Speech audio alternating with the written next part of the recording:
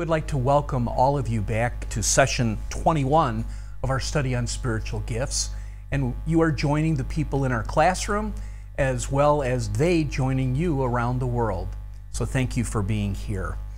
Over the past 5 sessions, we've begun to talk about each of the individual spiritual gifts. And we've talked about how those gifts are associated with different parts of the body. Now, this is not biblical. It's a categorization that allows us to remember and understand the functions of the spiritual gifts. We said that the gifts that are associated with the mind include administration, faith, knowledge, and wisdom. And then we moved at the very last session, the one just before this one, to the spiritual gift of discernment, which is seeing with your eyes almost like an X-ray into a person and being able to tell their motivations. Well, we're going to continue today with another spiritual gift that we associate with the eyes, and that would be leadership. Leadership would be those people whom God comes and empowers through the Holy Spirit to provide leadership towards reaching a goal. The leader can see something out in the distance that they believe is better than what they see right now, and they want to move forward towards accomplishing that goal. This past July 4th, the United States of America celebrated its 234th birthday. Now, to most of you watching this, 234 years is nothing. Your countries go back thousands of years. Our country is just a child compared to the long time that many of your nations have been in existence. But in our history, there have only been 44 presidents of the United States. That's not many. A president in the United States may run for office for 4 years, and then they can run a second time for 4 years. Then they cannot run again. Otherwise, they might be elected and become a dictator, and that is against the democratic principles of the United States. Well, historians, they like to rank the presidents from the very best presidents to the very worst presidents of the United States. Whom do you think would be considered our very best president? Well, names like George Washington might come to mind. Abraham Lincoln, certainly. And for some people, they would say Franklin Delano Roosevelt. But those 3 names usually are in the top 3 because of the pivotal role that they played in our nation's history. But there is one name that is consistently in the top 10 that almost no one has ever heard of before. His name is James K. Polk. And most people, even in the United States, would say, I think he was a president, but I'm not sure when. I'm not sure when. Where? James K. Polk. Well, he was the 11th president of the United States, and he served just one 4-year term in office. Not because he wasn't reelected. It was because when he campaigned to be president, he promised people he would only serve 1 term in office. That was unheard of at that time, and frankly, it's unheard of in this time too. But he also promised the voters while he campaigned that while he was president and in just 4 years, he would accomplish 3 major goals. He would settle a dispute with Great Britain involving where the northern boundary of the United States was, especially related to Oregon. And then he would take the independent nation at that time called Texas, and he would make it part of the United States. And then third, he would make sure that Congress passed a bill and he would sign it into law that would lower the amount of taxes that were paid on trade with other countries. That was a very ambitious agenda in just 4 years, but he did it all. And then he left office. He did exactly what he said he was going to do. Not only that, he won a war with Mexico, who was angry that we had taken Texas. He purchased from Mexico California, Arizona, and New Mexico. He opened up our Naval Academy, where our sailors and officers in the United States Navy are trained. He started our nation's museum, called the Smithsonian Institute, and he began construction of the Washington Monument, that very tall pillar that's in Washington, D.C. Not only that, he issued the first postage stamp in our nation's history. I would say James K. Polk accomplished quite a bit in the 4 years he was president. But perhaps the most important thing he accomplished was he kept his promises. He kept his word. And for politicians, that is very rare. In our country, in your country, in most countries, we are promised far more than what can be accomplished. And yet James K. Polk did it all. And the most important thing he did is he said he would serve one term, and he left office after that. Do you know that he died of cholera 3 months after he left office? But in his life, he accomplished a great deal for our country.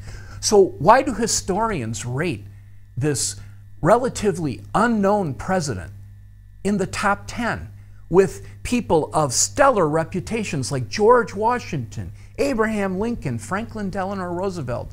These are people who accomplished major things, but so did James K. Polk. He did what leaders do. He tells people, this is what I see out in the future that we will accomplish. Then he puts together a program that brings people together, and they accomplish what he set out to do. And then finally, and most importantly, leaders keep their word. True leaders keep their word. And James K. Polk was that kind of leader. And in many ways, I wish he was a better known president. But at least I got a chance to tell you about him. And I'm guessing you never heard of him before. So let's take a look today at this spiritual gift of leadership that's so important, and that whom I think that James K. Polk epitomizes the natural leadership.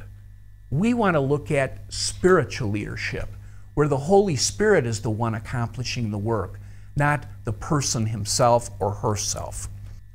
I would ask you to open your Bible to Romans chapter 12, one of the 4 main passages on spiritual gifts. Romans chapter 12, 1 Corinthians chapter 12, Ephesians chapter 4, 1 Peter chapter 4. We have already taken an exhaustive look at 1 Corinthians chapter 12. And so we'll still come back to it, but for this gift, it's only mentioned in Romans chapter 8. So let's begin down at verse 6, and we'll see where it's mentioned and in what context. Paul writes, "We have different gifts according to the grace given to us. If a man's gift is prophesying, let him use it in proportion to his faith. If it is serving, let him serve. If it's teaching, let him teach."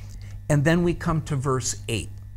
"If it is encouraging, let him encourage. If it's contributing to the needs of others, let him give generously. And if it is leadership, let him govern diligently. And if it's showing mercy, let him do it cheerfully."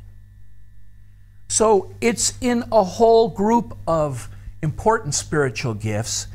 It's not listed as the first one, which would somehow emphasize that it has an important role, its important role in impacting others. It's just another gift listed. But he also encourages those with the gift to govern with all diligence, to stick at it, to do the job, to be James K. Polk, to do what you say what you do, and accomplish what you set out to do, working with everyone else.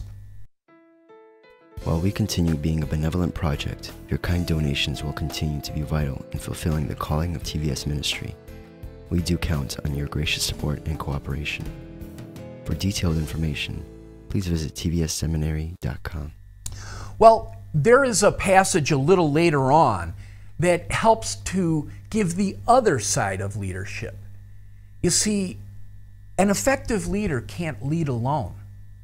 An effective leader needs people who are good followers.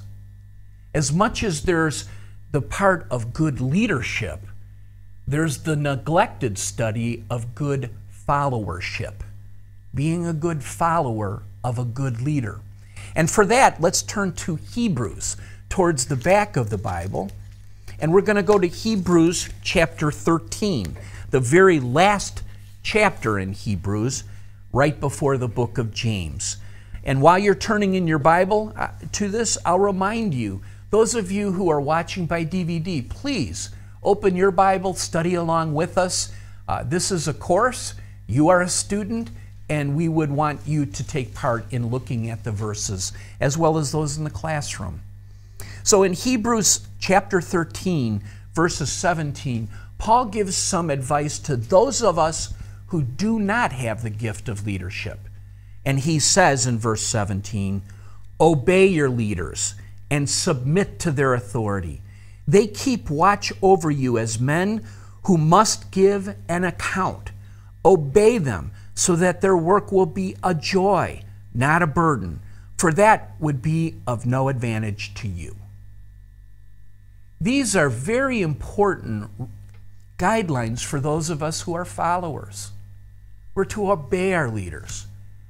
We're to give them honor and respect. We're supposed to remember that they are going to one day be held accountable for the decisions that they have made, the actions that they have taken, the programs they have implemented. And if we obey them, then being a leader is a joy. It's not a burden. And not only that, if we obey our leaders and we're good followers, it also works out well for us. But what happens all too often in leadership? Everybody says they know how to do it better. This is the wrong thing. If I was the leader, we would do this. And oh, can you believe the leader wants us to take that action? We grumble and we mumble. We are like the children of Israel, following Moses and all the time grumbling and saying, this is so hard. Wouldn't it be better for us to go back to Egypt? At least there, we had meat to eat. Come on. Well, being a leader is all about bringing change. And let's face it, nobody likes change. Everybody likes it the way that it is. And so when a leader comes and says, I have a new idea, everybody automatically is going, oh no, here we go again. And they're reluctant to move forward. Being a good follower is obeying your leaders, trusting that the leader is leading us in a good direction, that the leader has been moved by the Holy Spirit to present a plan that is good for the church and good for God's people. So I have to admit, I've been guilty of this same thing from time to time. I have thought that the leaders of my church have made mistakes, but I'm often reminded that they're doing the best they can, and they're going to one day stand before Jesus and have to explain their actions. And so I try my best to obey the leaders, follow their direction. And what I've appreciated about my leaders at my church is there are times they have made mistakes. There are times where I remember saying, I don't think that's a good idea, but okay. And then it didn't turn out well. And here's what those leaders do. They stand before the body and they say, I'm sorry. I made the wrong decision. We headed in the wrong direction. And now we're going to make sure that we head in a better direction. Now you might think when a leader says that, they lose the respect of the people in the congregation. Far from it. The people in the congregation go, that person is real. That person is authentic.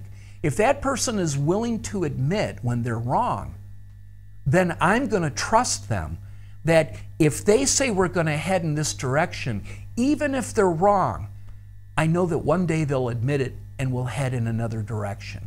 That's a leader. That's when leadership is more about character than it is about competence. And I admire leaders who do that, and sometimes too few leaders do that, both in the political world, certainly, and in the church as well.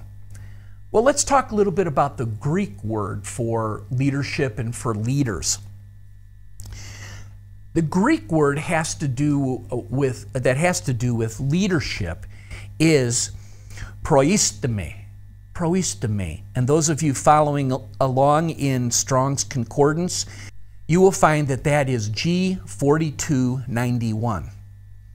And it is a word that has some rich meaning because literally it means to stand before the people. That's what leaders do. Leaders aren't in the back going, all right, you guys, go ahead. I'm right back here. I'm at headquarters. I'll let you know how things are going. No. Leaders are right up front in the line. They're the ones who are taking the risks. They're the ones who are in danger, but they're saying, come on, follow me. We're going this way.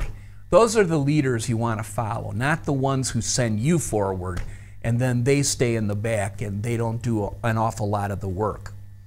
It also, in the Greek, has the meaning of just simply to lead, to preside over, to direct. It also contains the idea of being a protector, of being a guardian. And think of this in terms of being a father and a mother. When your children are small, they really need protection. They need your guidance. They need your guardianship. They are without the knowledge and experience that we have as adults. This is a little bit of what Paul is saying about the role of leaders in the church. They are the protectors of the people. They are the guardians of the church. And as so, we should treat them with respect. The definition that we're going to use is no better than the literal meaning of the term. That our definition is simply going to be to stand before. To stand before. That's what a leader does. What's the purpose of leadership? It's to cast vision. A vision is a picture in the person's mind. Here's what the future is going to look like. And as people hear about that vision, they come alongside, they're excited about it, and they volunteer to help out, and they want to move forward and accomplish it. And a leader has a chance to cast that vision and watch as people are drawn like a magnet to whatever the picture is, and then they work alongside the people to make sure it's accomplished. What's the role of the church? Well, it depends on where the church is in its stage of existence. If it's a new church, then the role is founding the church. And it's very difficult to found a new church. You have to start everything. But most of the time, you lead an existing church, and then it is managing the church. What gifts are usually in a leader's mix? What cluster of gifts come around leadership? Well, typically discernment or faith, knowledge, wisdom. Often with leaders, it's combined with teaching. And often shepherding is a leadership. We call the pastor sometimes a pastor shepherd. We also call him pastor teacher. It depends on how God has created them and equipped them for their role. Now, looking at the commentators, I went back to Matthew Henry, a long time, many centuries person that people respect for his commentaries. And this is not an exact quote. I have changed certain words to make it more modern so we can understand some archaic language. But he says, in essence, the word leadership denotes both care and hard work to discover what is wrong, to reduce the number of people who have gone astray, to rebuke and warn those who have fallen, and to keep the church pure. It's interesting that Matthew Henry focuses on the negative, not the positive of leadership. He says, find out what's wrong, negative. Reduce the number of people who are leaving, negative. Rebuke and warn those who have fallen. Negative. And keep the church pure. Positive. So he sees the role of making sure you don't do these things instead of you do these other things. And there is that component to leadership. But I believe leadership is much more positive than negative. I think you want to catch people doing things right and affirm them, not look for them doing things wrong and criticize them. Another commentator, Carl Westerlund, says, leading is the ability to be a pace setter. And that's for the group and for individuals.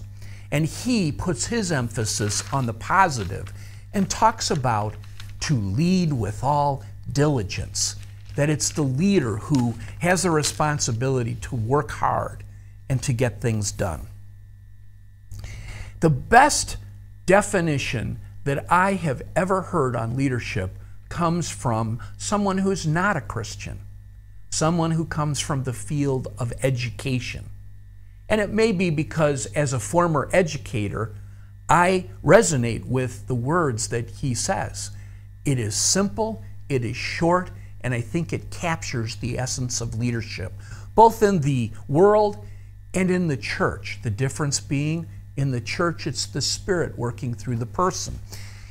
The man's name is Roland Barthes, and he's an educational theorist and philosopher well known in the educational field. And he says, listen to this, leadership is making happen what you believe in. Leadership is making happen what you believe in. So first, Roland Barthes is saying, you have a certain set of core beliefs. And those form the foundation for everything else you do, and then you make it happen. To me, that is what leaders do. They have a rock-solid set of beliefs that then form the vision that they have, and those guiding beliefs then are the things leaders make happen. It's a wonderful definition. We've talked in the past about visual aids, and we said visual aids gives us a picture in our mind that helps us to understand what the particular spiritual gift is. Now, all of us have ridden in a car, and when we're in the car in the daytime, there's no problem. You can see out in the future. But what happens at night? You have to turn on the headlights.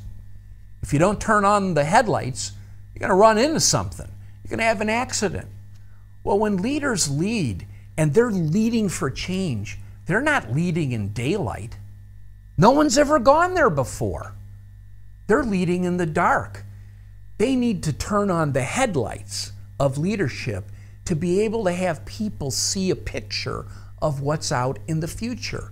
And then people feel more confident that whatever's being proposed is something good for the church. So the visual aid I'd like you to have in your mind, a car, it's dark in the future, and the lights come on, and you see just a glimpse of what lies ahead. Just as headlights show the way ahead, so the Holy Spirit empowers leaders to help people see what lies just down the road. The Holy Spirit gives a vision, a mental picture of what might be, of what could be, of what should be, something that's better than what people are currently experiencing. Moses is a great example. The people of Israel, they'd never been to the promised land. Well, neither had Moses. But Moses knew God had called him to lead the people to the promised land. And so, despite their grumbling and mumbling, he continued on, and he persevered, and he led with all diligence until eventually they came to the promised land. And then he blew it. He got angry, and he was mad at God because all the people of Israel had kept giving him a hard time, because leadership is hard. It is among the hardest things you could ever do in life. And so God told him that to answer the people's complaint about water, he should speak to that rock and water would flow out. And Moses was mad and he hit the rock. And God said, I told you to speak to the rock, not hit it. And as a result, you will not be able to go into the promised land. Instead, the people will, and they did under Joshua's leadership.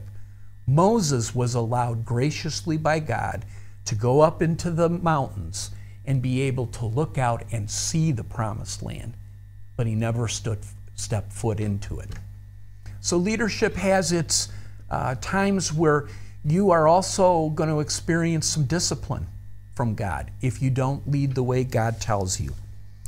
Well, in the Bible, in Acts 15, and if you would turn to that, Acts chapter 15, we see a situation where leadership's in action. It's the very first time that the church has faced a major crisis. There are some former Pharisees who have become Christians, but they're still kind of locked into this mindset that you have to follow certain rules. And so as a result, they have been preaching that it's okay if the Gentiles become Christians, but they needed to be circumcised. They needed to be given the sign that all Jewish people had that denoted that they were in fact Jews. And so they come to this great council of Jerusalem. And the people who are arguing that you must be circumcised, they come and they present their point of view. And the council listens, and they also listen to Paul and Barnabas because they're saying you don't have to do this, that God doesn't require it of Gentiles. And they report on the wonderful things that God has been doing as they have traveled on their missionary journeys. And so both sides present their case.